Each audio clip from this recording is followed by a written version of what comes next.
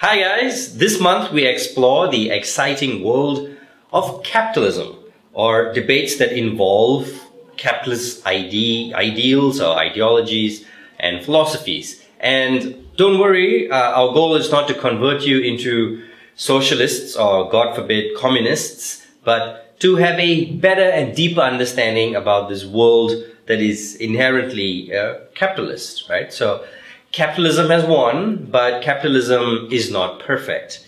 Capitalism, just like democracy, is, the worst possible way of running any market, except every other possible way of running the market, right? So this week we're going to start with capitalism and the individual, and look at how the individual is expected to thrive or behave in a capitalist environment. And then look at a few debates in that area. Okay, so what does capitalism say about the individual?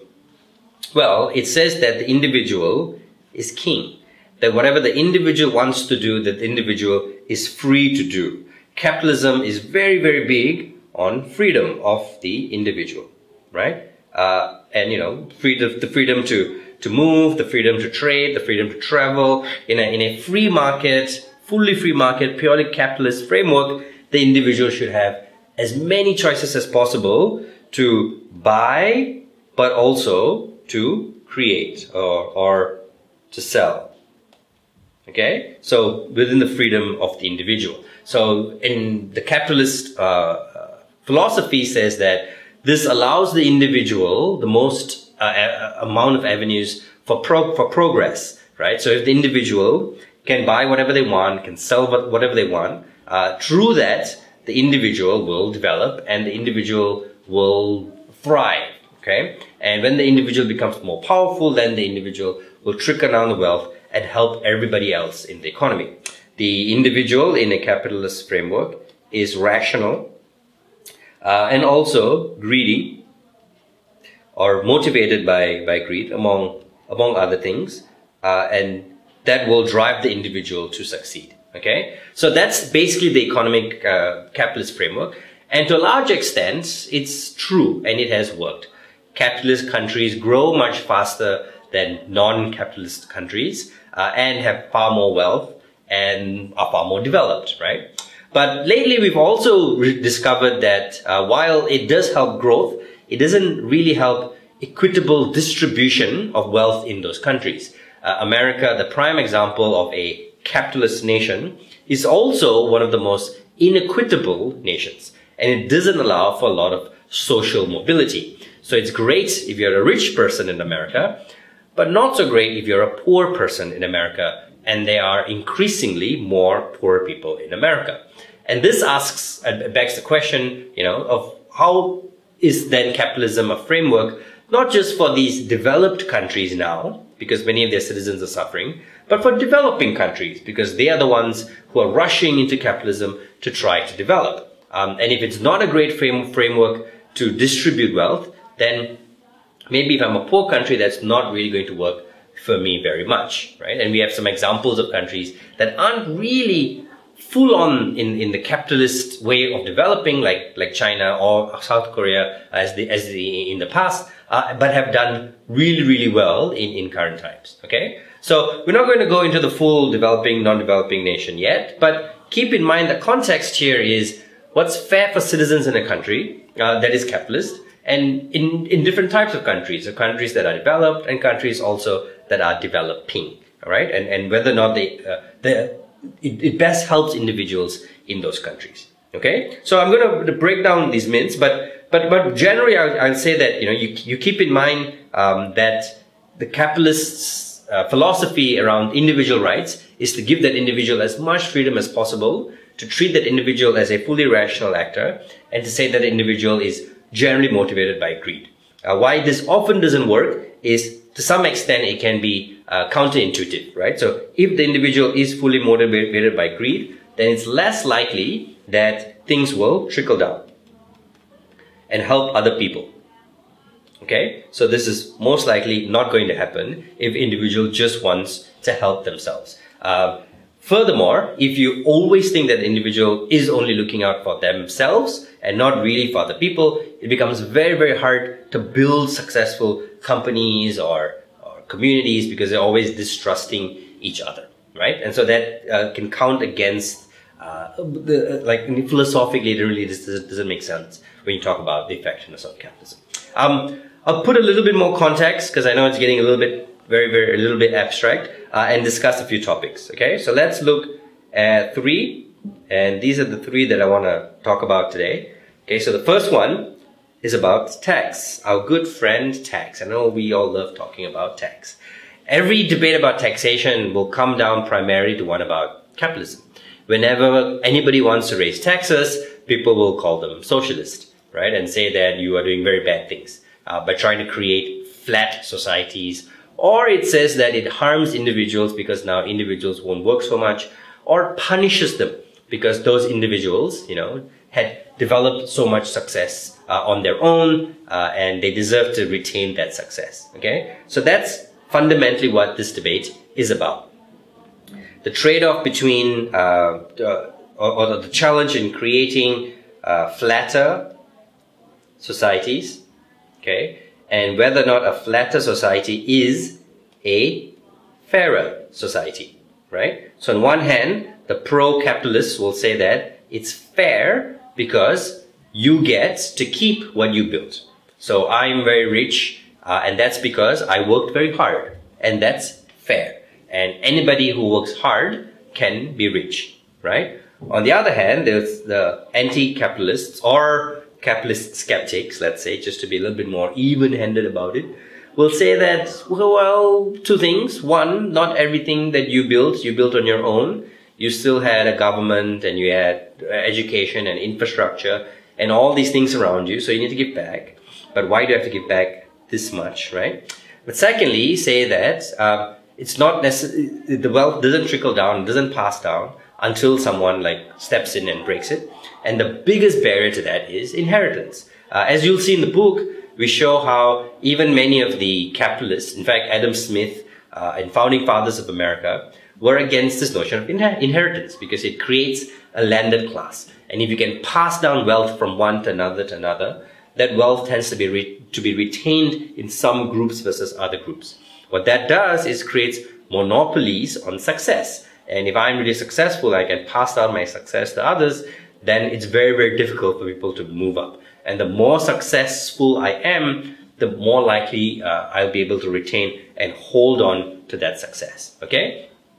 So the 2 major clashes in this debate is, one is what is fair, to whether to take away people's wealth or to let them have it, right? And this will go into things about how responsible were they individually to hold on to their wealth and how much of them are you harming them. And secondly, in terms of the broader society, will it create a better society, fairer society or not? Okay, so that's the first one, a huge, very, very important debate and an issue or around capitalism that will come up quite a bit. I'm going to skip the second one because we're going to talk about this in the topic today, later. And the third one, so this is another issue when it comes to how capitalism affects the individuals, right? So again, individual success is based on individual merit. So if you work hard, you will succeed, right? So the pro-capitalist free market approach would be to remove barriers, have equal opportunity, right? This is the power feminism type, and say that eventually people will break through the barriers and then they will grow, and that's how change and transition happens. The anti-capitalist side says that we need intervention, right? So if you remember from when we discussed about social change, we need to have some kind of radical, disruptive, a top-down approach, which is what affirmative action is, which is what this topic is about, because there are structural problems, right? And to some extent, even free market capitalists will accept some kind of restrictions, right? Antitrust law, for example, whenever there's a monopoly that has been created by a certain group over another. And one can argue that when, such a small number of senior positions are taken up by women, in Europe it's like something like 4 or 5%, or may then just be like maybe in Germany, of these senior positions or board positions are represented by women, then in effect there is a monopoly. And when there is such a powerful monopoly, it's very unlikely that the market will organically break it, right? So that's the tension in the debate. From the side that is arguing against this, you would say that we need government intervention to break it. Capitalism also, on its own, the free market, only really works when there is some kind of symmetry of power. And when there's too much power imbalance, then someone needs to step in and shake things up a little bit, right? So that's in regards to that, to the third topic. Okay, hope that makes sense. Let's get into education. Now, I like this issue because it affects. I think it overlaps two major issues. So one is the context, a theme this week about capitalism. And development. Now, you may say like, wait, what's the relationship? It seems more like it's an education issue to me. But how it ties in with capitalism is that pro-free market companies, or well, not companies and nations, will say that what you need to do is develop yourself.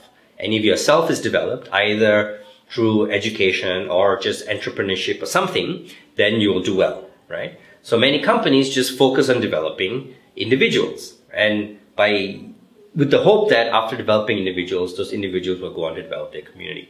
That's not always true. And the counter narrative to that is you need to develop communities too, infrastructure, build networks so that the individuals can place in. And individuals are just individuals. Individuals don't succeed on their own without a bigger picture, without government, without community.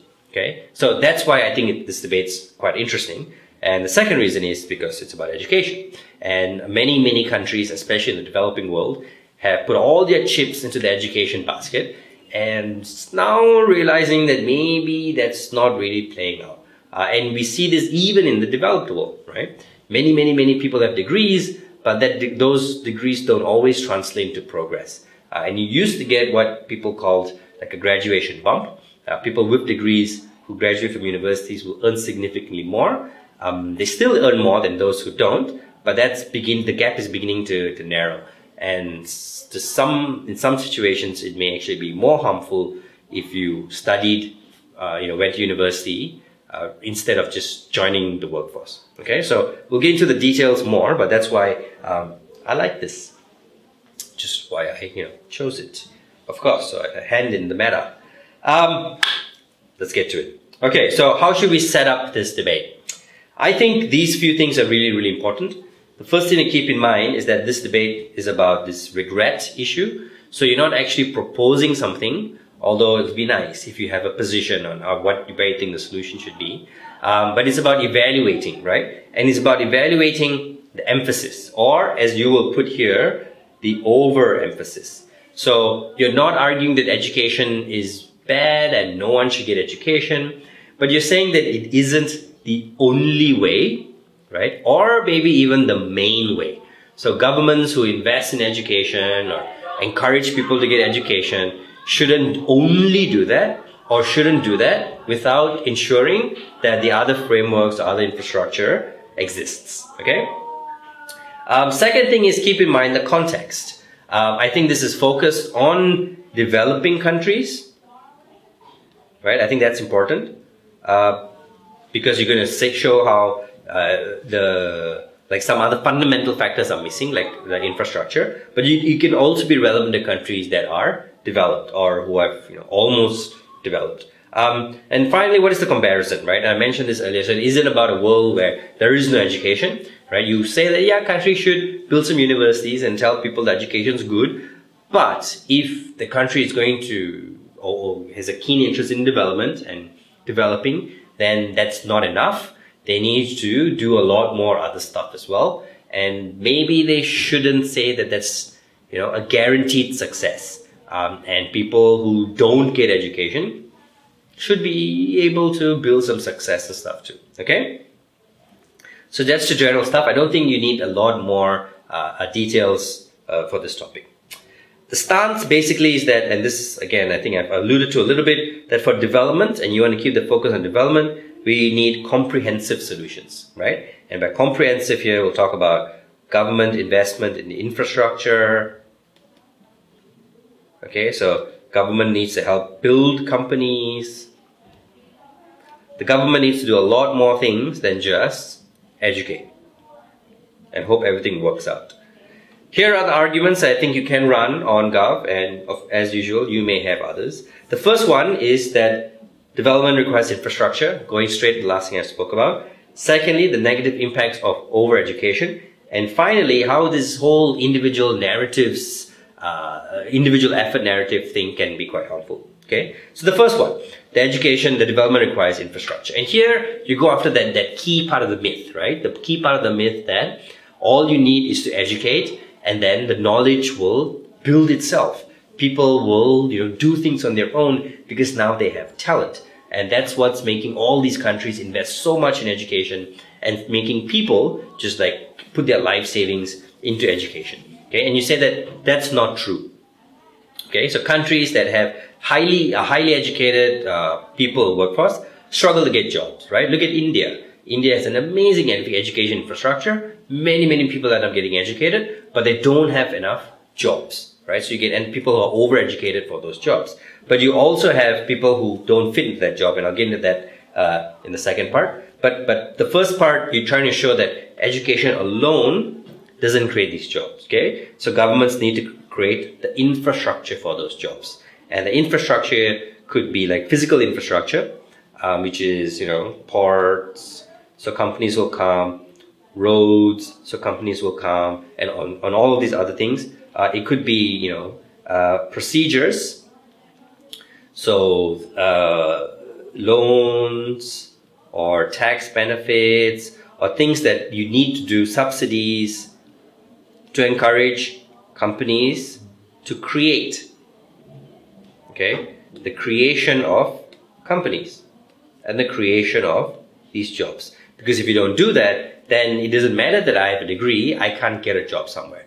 And if I wanted to start a job or a company, then it's harder without loans, without subsidies, and it's harder if the infrastructure doesn't support the creation of my job, right? In fact, if I had lots of subsidies and loans and good roads and ports and all these things, even without a degree, I can create jobs and I can work and I can build business, okay? So we say that in terms of these developing countries rushing to build universities, maybe they shouldn't. Maybe they should be building factories, maybe they should be supporting the agricultural industry and telling people that you need to work in all of these things and not just get degrees. Because then what happens is people get all these degrees and then can't find jobs, which leads us to the second part, okay? So what then happens is people put all their bets, and this is what I mean by the narrow focus, into specific areas of development, right? So if I get a lot of people with engineering degrees, for example, randomly pick that example, or medical degrees, or like business or arts degrees, right? They end up getting stuck in those areas, So 10 years ago, or maybe 15 years ago, IT was like a big thing, and it still is now. Although at that point, people thought like the way to go with it, and before the dot-com bubble burst, and I hope you know that, or maybe you were born after the dot-com bubble burst, which would be kind of cool. All countries just wanted to like build IT infrastructure, and there was this thing about the knowledge economy, right? And people put the letter E in front of all kinds of stuff, and then that made those things cooler. Or the letter I, you had I-cars and E-cars, and everything was like an E-house, and everything was like IT and electronics and knowledge. And so people did all kinds of technical degrees, but then when they came out, end up doing business jobs or end up working in areas that had nothing to do with their degrees, because A, they realized they didn't really like it. They didn't think about the jobs. They were just thinking about the degrees and hoping that that would give them a better future. And B, just having all those degrees didn't mean that those jobs existed, right? So what this overemphasis on education pigeonholes people into very specific sectors, right? And pigeonholes the country to some extent in those sectors too. And what it also does is that create issues where students either have degrees but are overqualified for jobs and can't get those jobs, or don't want to get those jobs, or because they have student loans and debt, they need to find jobs that will help them pay their debt, right? And when they have so much debt, it really strangles the economy. It doesn't allow them to take risks because now they have to stick in their job, and if they don't pay that debt, the debt is going to increase. They don't service the debt, and then they can't take other loans to start businesses. They can't take loans to start houses because they really have all this credit, all this debt on top of their heads, right? So in this argument, you talk about how it can be harmful, both in terms of reducing the flexibility of the individuals and the country, and saddling individuals with lots of debt, both like education, money debt, but also this the knowledge debt. And now I feel like I have to do something in this area. All the time that they've been wasted, in pursuing that degree, right? So if they really just wanted to work in a business or work in sales, they may have been better off joining a company after graduation rather than after graduation from high school, rather than doing a 4-year business degree, right? Because in those 4 years, they could have gained knowledge, they would have got pay, and it may have been more useful than studying for 4 years in a university. Okay, so that's the second argument. And finally, you go after the big philosophy. You say this whole individual efforts narrative is harmful. And it's harmful because life isn't balanced, right? There is a big scale. And although all of us maybe are born with the same kind of gifts, some of us at the top have more money, have better schooling, better education, have parents who will help them with their buddies and the network of bosses who will do much better, right? And the people at the bottom who don't have education, don't have all these other opportunities, and not just like university education, mind you, but preschool education and after school education. And even if they get that education, they may not have the family branding and the network to help them get these fantastic jobs, right? So the narrative that all you need is education and then you'll be successful is a lie, because you don't just need education, you need so many other things, and it can be harmful because then it puts so much pressure on that individual, and individuals will blame themselves when they can't succeed, right? Although where else it may not necessarily be only their job. Okay, so that, my friends, is a summary of the case that you can run to argue that we regret the emphasis on education. But what will we do on opposition? I will tell you. On opposition, I think, again, don't take an absolute extreme approach and say like, all this infrastructure stuff is nonsense. We only need the individual, right? But you do defend the capitalist mindset and framework, but with some balance, right? And you say that it's not that capitalists say that we don't need infrastructure. Capitalists say that individuals can create infrastructure. You go back a little bit to this narrative of the fantastic individuals, the Steve Jobs and Bill Gates of our generation. But even before that, the huge magnates who build railroads across the countries and world, and etc., etc. And we need fantastic individuals to do all these things because we can't depend on governments, right? We can't depend on other people. Okay, so that's the first part here that I'm trying to get to. That we need all this infrastructure, and we're not saying that government should do absolutely nothing, but the soft aspects are the most important. So government should continue to invest in education and should empower individuals to be entrepreneurial. Okay, this was by mutually exclusive here. I mean, it's hard for you to say that we want governments to do all the things that you want to do as well, except we also want education. Then your line becomes too narrow. Okay, so you have to take the pro-capitalist, free market, individual success approach and talk about why that's powerful, right? Otherwise, you end up joining the other side. Okay, so while you can say that infrastructure is important, you have to say that the education emphasis is right. And we need to put more emphasis on education and emphasis on entrepreneurship and the individual ability to succeed. Okay? Education for the future. Direct, straightforward. I don't see why that will not work if done properly. Arguments. First one, on the power of education for the future, right? In creating jobs. Secondly, for long-term nation building, and here you will expand into some other wonderful benefits of education. And finally, how you can solve the problems that exist in the status quo. Okay, now depending on your strategy, you can move some of these arguments around, but I think these are the major things that you need to bring forth in opposition. So the first thing, fierce defense of education. Okay, so talk about why the future is knowledge intensive. Not just, even if it's just manufacturing, then we need people with the knowledge to build new technology with manufacturing, right? This is the knowledge that will help us not just, you can still do agriculture, but do it in a far more productive, efficient way. And for all those things that happen, we need that knowledge. Okay, that's how we can move into higher level services jobs, right? High level jobs, which will end up giving you more value. So these are jobs with services or developing your own technology. Okay, otherwise you'll always be dependent on other people's technology, and they will end up making more. So even if all my people work in factories, if they're making cars that belong, or phones or anything, and that technology belongs to someone else, then they will end up making a lot more money from that technology. Okay, and we then build that down in detail. So this higher education will do these two things. One is attract jobs. You want to get the more knowledge intensive, high value services jobs, or even if it's just manufacturing jobs that more talented people, more educated people can do, and creating new jobs. You need education in order to create new technology and create these new jobs, right?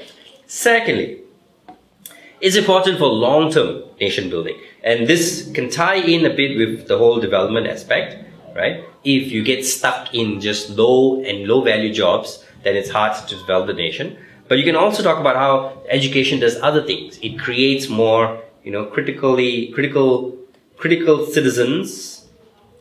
Writing's a bit off there, but you know what I mean, right? It creates more well-rounded individuals, right? And all of these things are important for long-term nation building. And you try to take a bigger picture on the whole development perspective, right? So focus on the economy, but also focus on the development of the nation otherwise, and how this creates this free market of ideas within the whole capitalist environment, and why that's a wonderful thing. Okay.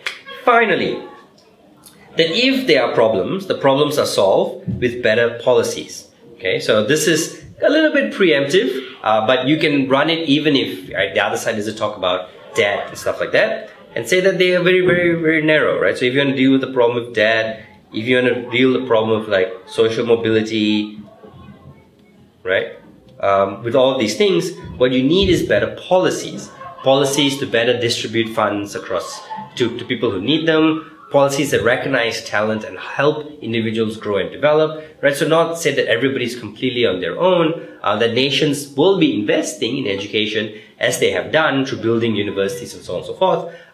But the way you do it is important, not just whether you are doing it or not doing it. Okay? So that's the major line from OP. Yes, you quite strongly support this individual aspect, and that in a capitalist free market environment, give people the freedom to develop jobs and give them the education required to think and to work in highly technological, highly advanced areas, and they will thrive and create industry. But not just that, help build a strong nation. On the other side, you say that that's not enough, and the priority has been a little bit mismatched. That nations that focus too much on education end up creating big gaps, and worse, placing all the emphasis on the individual misses the big picture.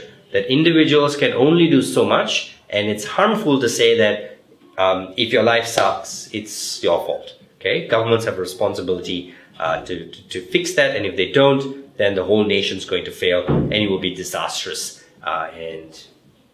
So we don't need to go back to socialism, but recognize that capitalism may have some faults. Anyway, that's the first debate and first issue for the first week of this theme, and one that I think is really, really important because you are an individual in a capitalist framework. So good luck and have fun debating about this issue.